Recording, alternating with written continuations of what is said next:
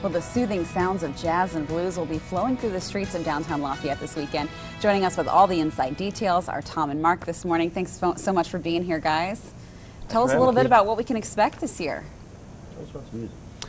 We've got a wide variety of local and regional artists this year. We're excited to have,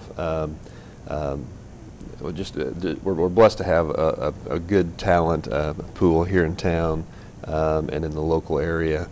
Some of the stages, I hear? 3 stages and 9 bands, and we have, like I said, a wide variety. We've got some local artists such as Fremont Jackson and the School of Cool, which is always a crowd favorite, and he's been here all 7 years of the festival.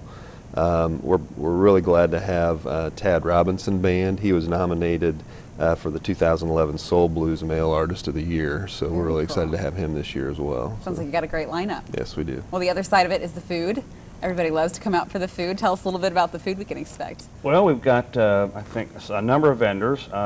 Arnie's, I don't think you'd have a festival here without Arnie's involved. Right. Is here. Spurlock, Sergeant Preston's, Kathy's Candies, DNR Market, Knickerbocker, Adderley Knows, Great Harvest Bread, and Cold Stone Creamery will be around the festival, and everyone should enjoy that. So something for everybody's taste buds. Mm-hmm. Yeah. Oh, tell us about tickets. How can somebody get tickets?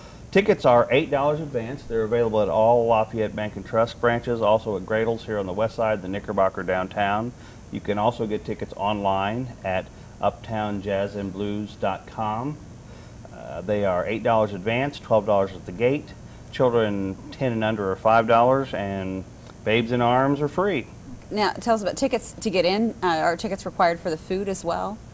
When you come to the event, you buy food and beverage tickets and, gotcha. and purchase those that way. Okay, great. Well, let's run down a little bit of when this all gets underway. It starts this weekend at 5 o'clock.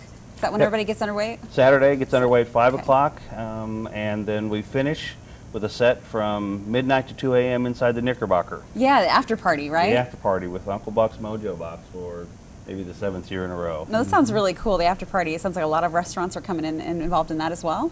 That's primarily inside the Knickerbocker, okay. and with what they have available there. So a long night. We're going to hear lots of great music if you are in the downtown Lafayette area, so stop on by.